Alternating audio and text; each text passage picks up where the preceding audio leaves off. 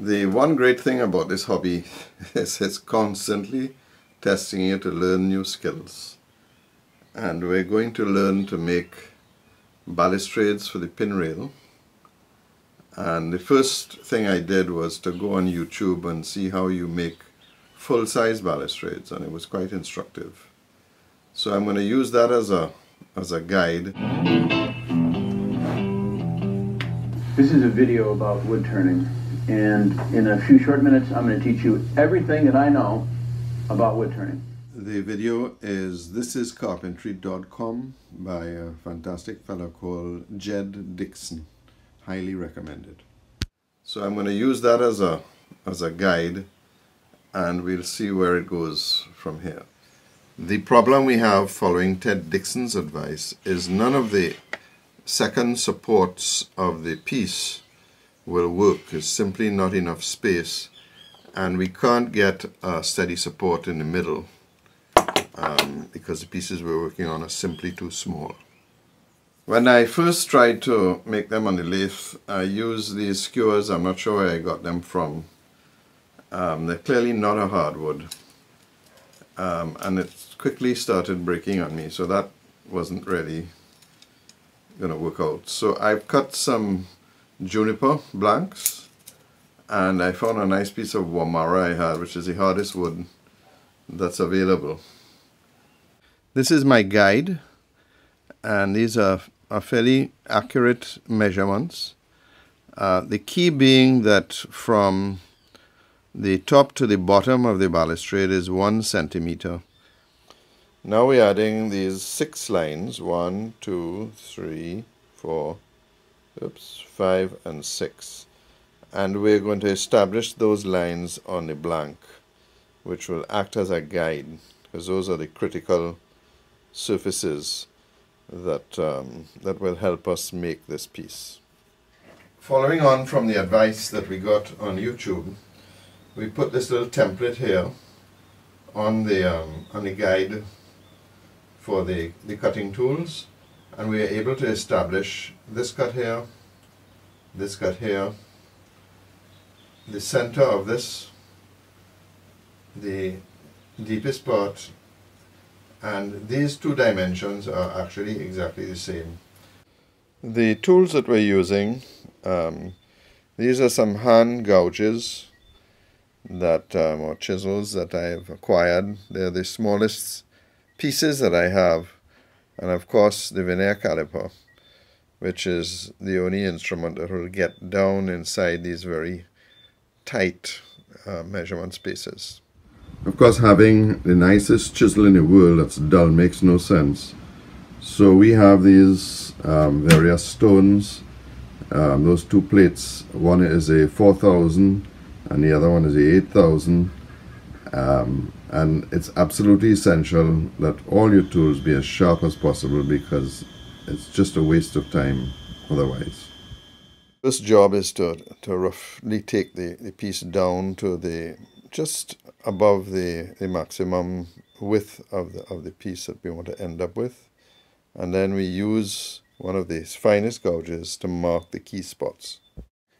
We're doing the end to the final dimension, because as you start to cut the balustrade and these parts get weakened, it gets very much harder to do these fine pieces so far out.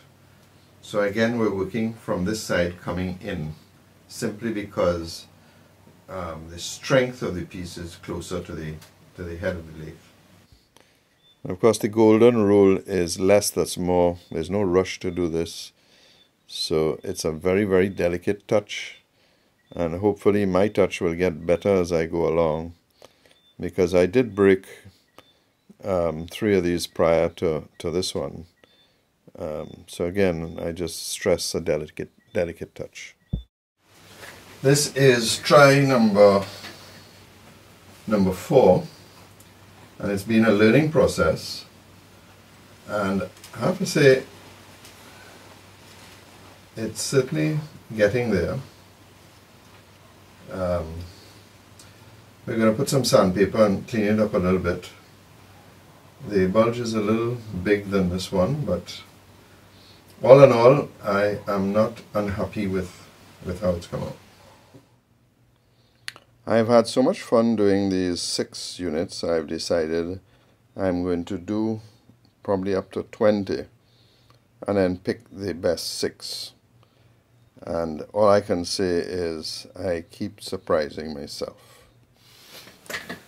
Having spent most of last night learning how to do these balusters, and done 6 very nice ones, we're going to time ourselves just to give you an indication of how long it takes to do one of these. So let's get started.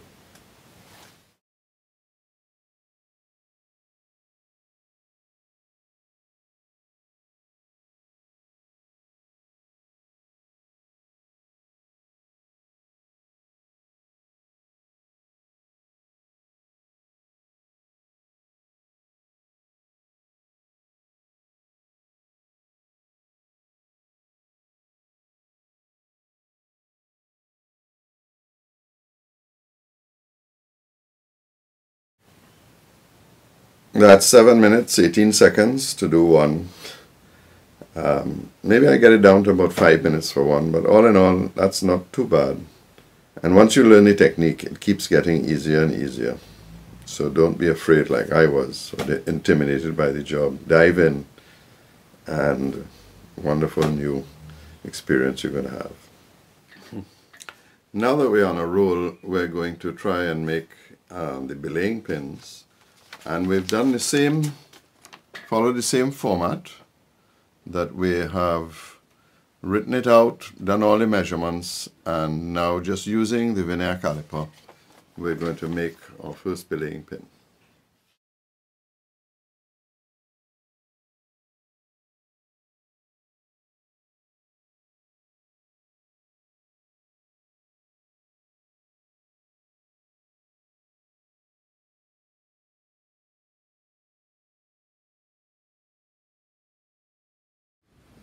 The one on the left is the one I made, the one on the right is the kit supplied one. I think mine is actually better than the one supplied by the shop. So all in all, very, very satisfied. There's really nothing that I can't make now using the lathe. The key to the whole thing is really just having a very dense, tightly grained wood, the hardest wood that you can get, to make these fine parts. And again, to start on the outside and work onto the inside. So I hope you've enjoyed this little video as much as I have, and I'll see you in the next one.